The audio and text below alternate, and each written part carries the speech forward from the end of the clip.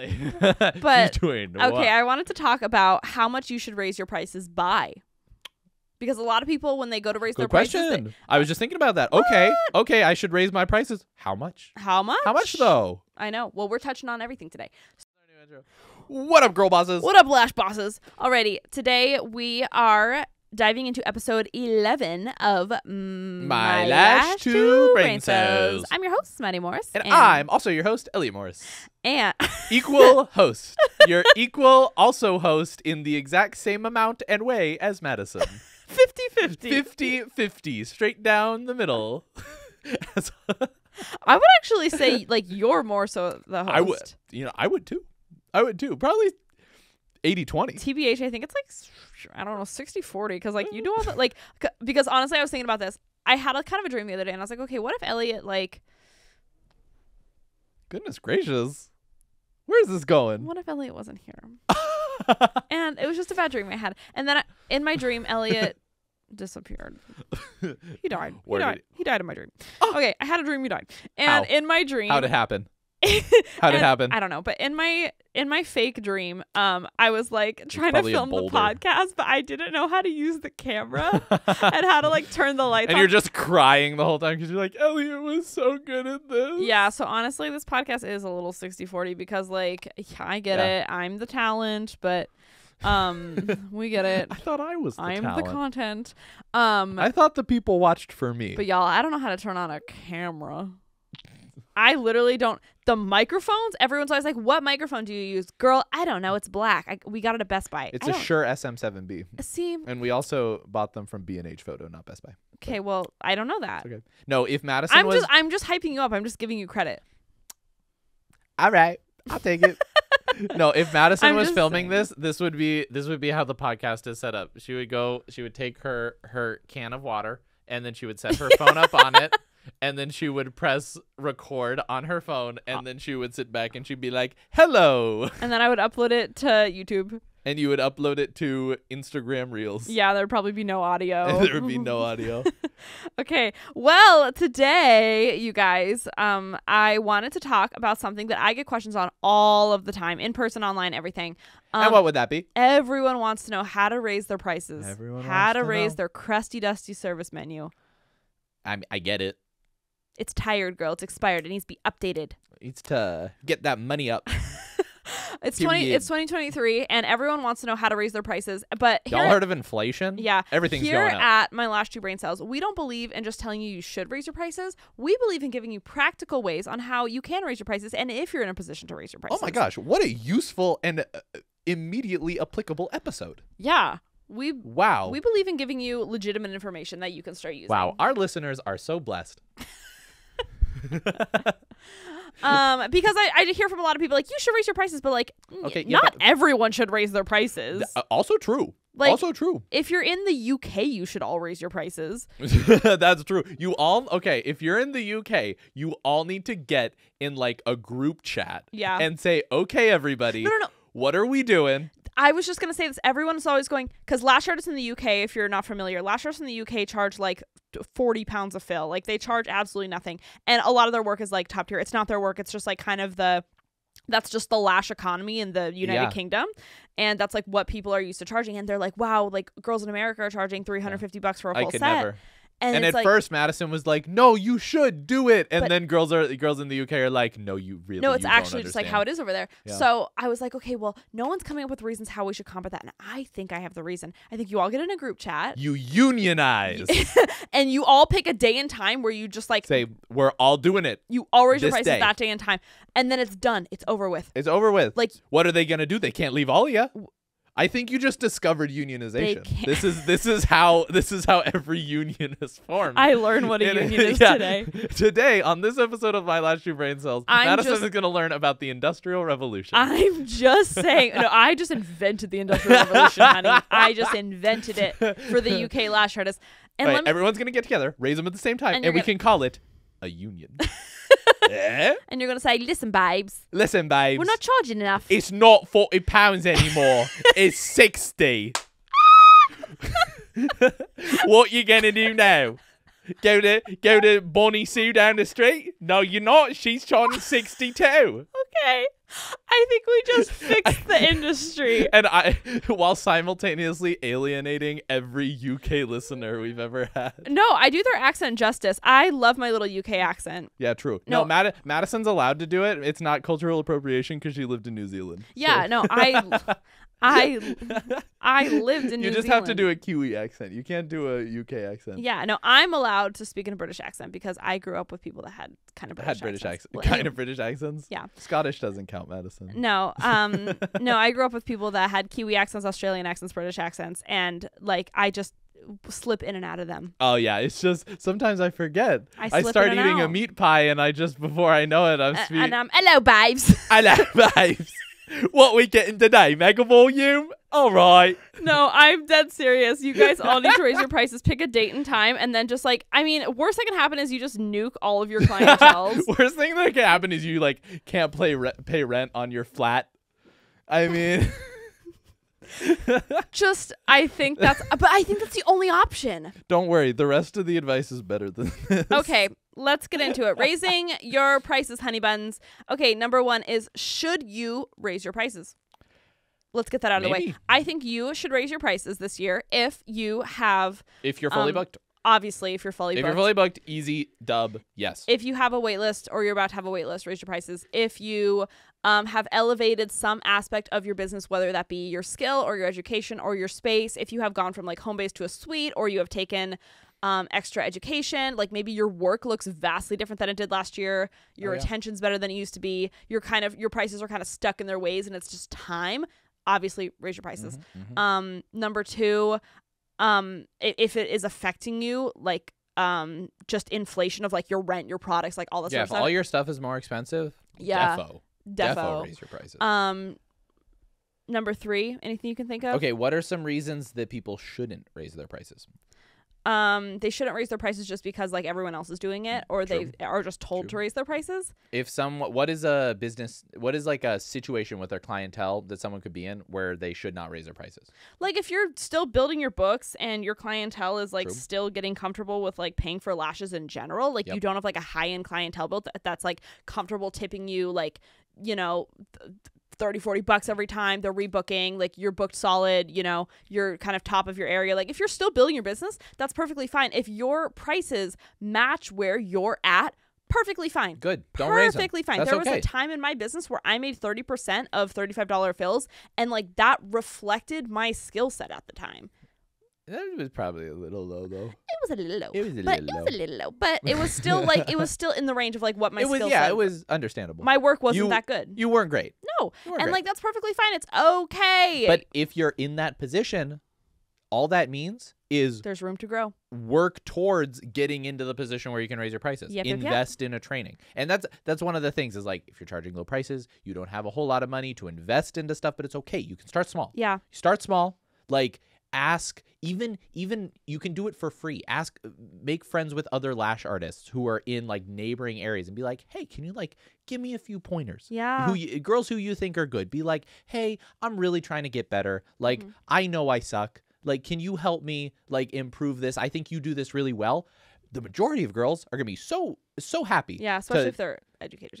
Yeah. Number 4 is, and this is just very basic, but you realize how expensive running a business actually is, and it is necessary for your business to continue growing that you make more per service. Because the only way to make more is having more customers, or your cost per customer goes up. And if you have just gotten into lashing, chances are you have kind of just looked at like what everyone around you is charging, or like what people have told you to charge, but that might not be the price that you should be charging. And so if you have just like done your pricing based on like what people around you have, and now you're maybe like 6 months, and you're like, okay, well, whoa, maybe that wasn't where they should have been. Maybe I wasn't taking into account like my rent or my product or taxes or like my customer acquisition cost, my marketing, like any of that. If that was just kind of a number you threw out, maybe it's time to revamp. So that's the reasons I think you should raise your prices. I would go so far to say is if you set your prices based on what the other people in your area are charging, they probably are too low. Yeah. Because there have been lots of studies on like the income that like small business owners get. And the majority of small businesses are barely staying afloat. Like you go down the street, you look at like the mom and pop pizza place, you look at the mom and pop coffee shop, you look at most lash artists, like most people who are in small business are barely making enough to cover all their business expenses and then cover their living expenses. Most people are just like barely making it worth it for them to stay in business, and because that's what the market optimizes for. People, the easiest way to get more clients is to lower your prices. And so a lot of people, the majority will go towards lowering their prices to the point where it's barely makes sense, and then anyone who lowers them more than that, they go out of business, so they're not there anymore. So then the market will generally, the more efficient a market is, it'll stabilize right at where it's barely profitable enough for people to stay in business. And then there's like, it's like, what's the point then? If you're barely making enough to go stay in business, it's like you should be making enough for you to feel so happy about where your business is at. And it's an unpopular opinion. Your business should be profiting. Oh, I feel like that's not that one's not actually unpopular. Your business should be profiting. Obviously, we all know that. I mean, I'm amazed. Like a lot of my students, they don't talk about like profit a lot. Yeah, they talk about top line. They're like, oh well, I'm taking these many clients. I don't care how much anyone makes in top line revenue. Nah, it's all profit. That's all that matters. Like that is the only thing I care about in our business is what is the profit after expenses. We're talking about like financially. That is not the only thing he cares about. Oh yeah. Obviously. If we're talking like obviously bigger picture, I'm talking if I'm looking at the financials of our business or any business, it should be profiting. 100%. If you're not profiting, absolutely. Reevaluate Your profit margin, especially for like a service-based business where you're as a lash artist, you are not only like the owner of the business, but you're also the employee in the business. And so you should be paying yourself a salary, quote unquote, as the employee. And then you should also be taking profit from the business as its owner. So you should be getting paid more than what you would be getting paid as like an employed lash artist, because you are also the owner of this company. You're taking on the risk of owning a company. You shouldn't be doing it for like pennies. Like the way I think for most lash artists, like your expenses should be like 20% of what your fills and full sets cost. Like if you're doing a full set, or let's say you're doing a fill, because most people do more fills. If you're charging, for easy math, let's say it's $100 a fill, your expenses on that fill should be $20, and that should include that portion of the rent for like that hour that you were in there. Like break your rent down for like, what are you paying per client you take in a month in rent? Are you paying, so like say you are doing 100 clients a month and your rent is $1,000 a month. So if you're doing $1,000 a month, 100 clients a month, that means your rent per client is $10. Then how much are you paying in products per client? Well, then you're paying X amount in taxes. Yeah, are you paying $10 per client in product? Then you're at 20%. Generally, taxes I would put on top of that. Yeah. So like 20% is your fixed and relative expenses for providing the service. And then from that 80%, which a lot of people, I think when they hear that, they're like, well, 80% profit, that's a lot. It's really not, because you take out of that 80%, you take out taxes, you take out all the other like little things that come along with running a business, like licensing and like insurance, all those insurance, like all that stuff comes out. You need to be at least like, when your client is out the door, you need to have not paid more than like 20% of what you charge them in order for it to really make sense. And if you're not at that point yet, totally fine, but you should be working towards where you can get there. Yeah. And if you're not there, you shouldn't be satisfied with where your prices are. Amen, baby. That was a really good way of breaking it down, TBH. Thank you, buddy. Of course.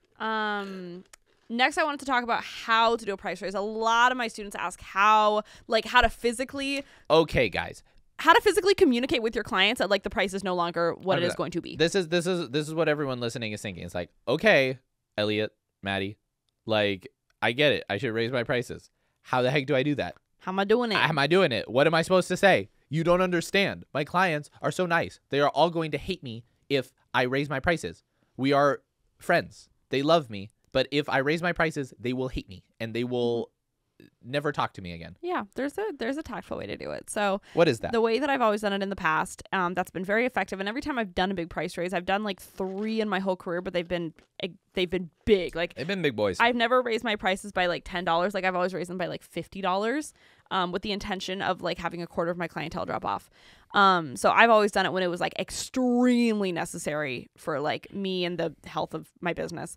And the health of your back and your and bones my well-being, and your joints. I know. What was I going to say? So I personally don't recommend talking about it on your Instagram, especially if you're fully booked, because talking about it on Instagram, A, you have clients that are going to miss the memo. B, you have new clients that are going to see that and be like, oh, she's doing a price raise. New clients don't need to be in the loop at all because they don't need to know. Because they're only going to know you for your new prices. Yeah. So I don't recommend posting it on Instagram or online. I recommend giving yourself like 15 to 30 days, I think is a good amount of time. About 15 to 30 days. I recommend printing out little flyers. And what I've always done is at the end of the service that I have with my client, like the last, 2 minutes that I'm checking them out and we're rebooking and we're chatting, we're getting caught up. I just say, oh, by the way, I have a few upcoming changes with my business. I'm going to give you a little pamphlet to take home. Just read over it. Love you so much. See you next time. And then it cuts that conversation where it's awkward and where you have to be like, hey, so on November 16th, I'm doing a price raise. My fills are 80. They're going to be 90. You're looking at your toes the whole time. Yeah, it's very, very nerve-wracking. And no matter how cool you are with your client, it can be very uncomfortable. And what if they have questions? You just don't want to answer them. I recommend just cutting out that middleman and giving them, creating a middleman. And that middleman is that little flyer. You can print it on Vistaprint or whatever. And what I recommend having in that flyer is having almost a little newsletter for your clients, because I always think of it as like giving them a little newsletter, like updates to Lightheart. And the way I would always do it is I would say you start the letter with a little thank you note, a little bit of gratitude, where you say, hey, so-and-so, as you guys know, my business has grown so much in the last year, and I am so grateful for how many people I've been able to service, how much my business has been able to grow. And as you know, the number one thing that is important in my business is continuing my education and improving the product for the you, quality of my work for you. Yep. And this year that has happened. I've been able to do X, Y, and Z. I've been able to, maybe it's move into a new space, or maybe it's I've been able to take continued education, or I've, streamlined my business in X, Y, and Z way to make the quality of my service better for you. And also you want to kind of touch on how the service that you're currently giving is valued at this, not what you are going to bring, right? I would just you talk about the things you have already done to make this a better and more valuable service for them. Yeah. And so, due to all these changes I've made in my business, it's necessary that I do a price raise effective X. And a really good way to say it too is in order to continue investing into my business like this. So first off, you start off with, okay, these are all the things that I have done to make this such a good deal for you and to make this so good and to make your life better. And I'm investing into this business so that you will get a better end service and that your lashes will be better. And to reflect that. And also, here's the things I want to do in the future to invest further in my business, to further make it better. And in order to facilitate that, in order to be able to invest more into this business in the future, remember, you started off with telling them the ways you already have invested, so the ways they're already getting a good deal. Boom. Then you say, in order to keep investing, in order to give you an even better deal in the future, I'm going to have to raise my prices to this much, and this is going to be what it is going forward. Yeah. Effective whenever. And then I would just say, give them a reasonable notice. Yeah, give them a reasonable notice. And then I would just say, I'm so grateful for how my business has grown. Thank you so much for supporting in me and believing in me from the beginning. If you have any comments or questions, please feel free to reach out to me. And if they have any questions going forward, then you open up that conversation of then they can reach out. And if this, and also just leaving it open, if this doesn't work for you, I completely understand and I appreciate your business. Reach out to me and I will send you some incredible referrals of people that can take care of you. So then they know it's not personal. They can reach out to you. You have referrals for them. You're not for everybody. And if you can accommodate that budget that person has, no hard feelings. This is what is best for my business going forward. Yeah.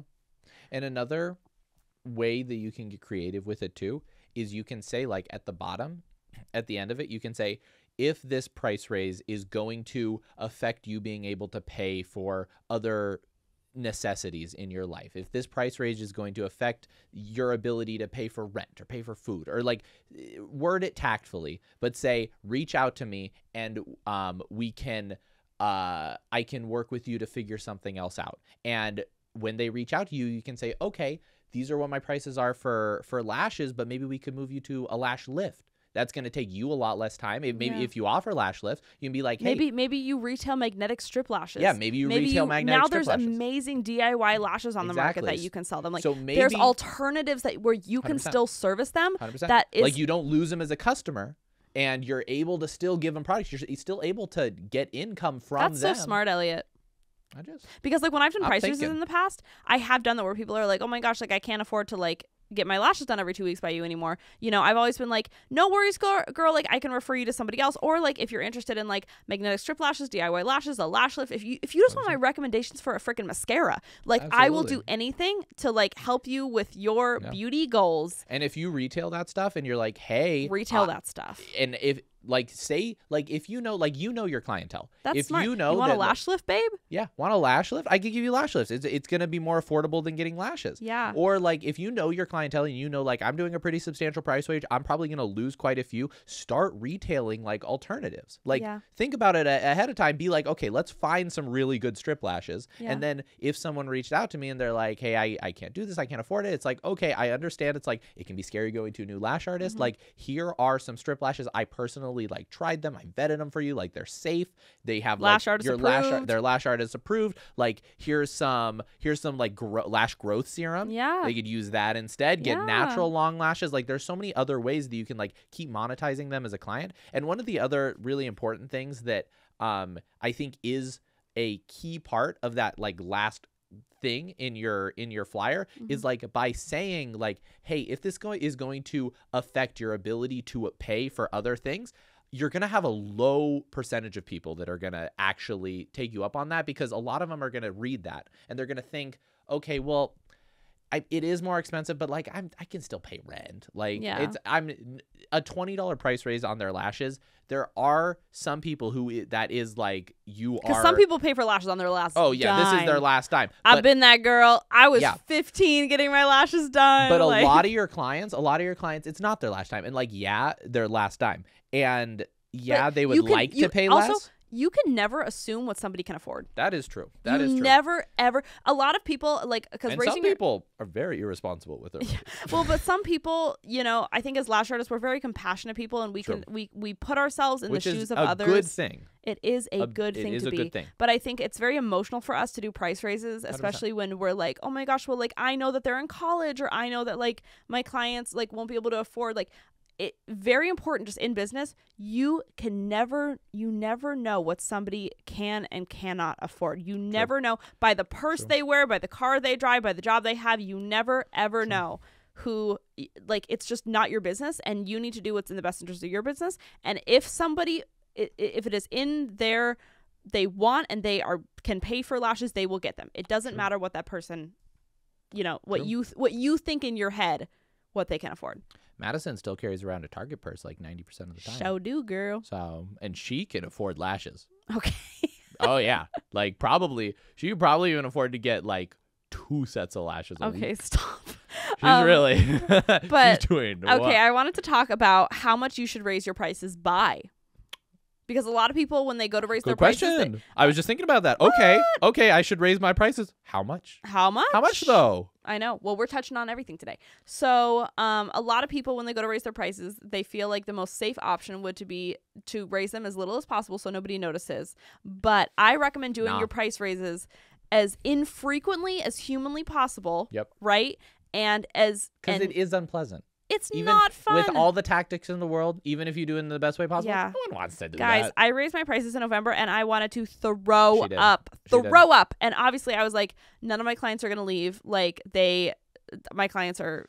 And none of them did. Addicts, and none of them did. But I was, like, throwing up, crying. Like, I was so afraid, and then I did it, and, like, nobody noticed at all. Well, it's not that they didn't notice. They just didn't care. Well, they didn't care. They didn't care. Of course, because yours was a substantial price raise. You were raising it like what, $30-$40? I raised them from 150 to 180, and then 180 to 210. Yeah. So I mean, it's substantial. And my full set's went up $60. Yeah. They went up to $350, Yeah. and no one cared. But also, it was the time for me to raise my prices. You know, if I had done it 6 months earlier, you probably would have lost some. if I had done it, it was the perfect timing for me to do it because I had a wait list a mile long. So for me, it was the right time. But how much should you raise them by? I recommend raising them infrequently, and when you do it, it should be like by at least at 20%. Yeah, Yeah. 25%. Yeah, it should be substantial, because if you're at a point where, as we talked about in point 1, if you're at a point where you should raise your prices, right? It should be enough so that you can go until the next price raise. Yeah. And also, there's also ways that you can do it where it's like it is from a marketing perspective, like a better price point. So like say you're at $80 and you're like, okay, I should raise my prices by 20% is what I want to do. Like it is going to be easier to raise them to 95 than it is to raise them to 100. Yeah. Like thinking about what those key price points are in like your customer's mind is like, it is going to be important. It's like, that's like the reason that our, like going independent when we, or like look at, the Angel Lash course, like we sell it for $149 instead of $150 because there is a very real difference in the number of sales you'll get at $149 versus $150. And it does make more sense to sell something for those prices. That's why like you go to every store and everything's $9.99. It's like, okay, why do they do that? Everyone understands it's $10, but it's like subconsciously in people's heads, like even though I'm getting a deal. even though you think about it and you're like, okay, it's $10, your like lizard brain is still like $9.99. It is $9. It's cheaper. It is $9 because there is a 9 at the front. Exactly. It's like even like your clientele's smart. Like even with smart people, like it still works. It works on everyone. So it's like if you're raising your prices, if you're about to break 100, break 100 by like $15. Go to 115. Don't just stop at like 100. Or if you're like, okay, I need to stop around 100, go to 95. What is intern? Oh no. What happened? Our temp. It got too hot? Okay. There's gonna be no video for a moment. Oh, that's fine. Please bear with us. We could just honestly finish the episode. Elliot. We could just finish the episode, yeah. Okay, we will finish the episode in darkness. Pretty much everyone is listening on audio. It will be a moody, dark episode. Finally I can for the last few. take my bra off. Okay, what are we? Do you want to wrap it up? Yeah, just to wrap it up. Wrap it up. How much should they raise it by? 20, 25%. Yeah. Feel out your clientele. Like you'll know when it feels right. You'll know when it feels You'll know right. when it baby. feels right. If you're like, yeah, this is good. It should be a little scary. Yeah. It should be a little scary. If you're like, oh, this price raise, I'm a little scared. If you're like, I'm going to raise my prices by $95. I'm going to go from 60 to 150. It's like, okay, don't do that. Don't do that. It's like, make it reasonable, but make it a little bit more than what you would be super comfortable with. But if you feel like I would be super comfortable raising my prices from $60 to $65, raise them from 60 to 72. Go a little higher. $69.99. $69.99. Nice. Could be good. Could be a good price. And if you're watching this and you're like, I'm at a position where, I align with everything. Like I should be raising them. I understand why I need to raise them. It's the time I need to raise them, and I understand I need to raise them. I know that you still feel nervous, and my advice for you is to go for it. Pick a date, stick to it, stick to your guns. You'll be grateful you did. It's the best interest of you and your business. And your clientele will evolve as you do, and your business and your clientele will evolve as you do. So, all the best to you guys. Also, a lot of these tips came from a guide that we send out for free to all of our email list subscribers. So if you would like a written guide on how to raise your prices and what to say in this thing, you want the notes for this whole episode, email list. Join the email list. So you won't get it right away. So the email list, if you go to lightheartlash.com, a little pop-up will come up. Yeah, it'll be a little pop-up. And then it'll say get 30 days of free content. Yeah, First of all, you'll get 30 days of free content. Yeah, throw your email in there. We don't send you anything annoying, spammy, advertising. Nah. We only send you very, very valuable free guides that I make. So you'll get 30 days. And we also tell you about some of our products. Yeah, but we give you like cool discounts and stuff. Cool discounts and stuff Yeah. for being a cool cat. In the Cool Kids Club. But yeah, you'll get that email, or you'll get the email with the price raise guide like after a week of being signed up. So sign up now. We send you good stuff like weekly. Yeah, no, we send lots of good stuff. We send the price raise guide, the 30 days content. There was something else that we also have on there. It's great. Lots of good things. How branding shoots changed my business. Yeah, that was there's one of them. lots of good things. There's lots So of good stuff. join the email list. You'll get that. And XOXO, we love you guys to bits. Smooches. Smooches.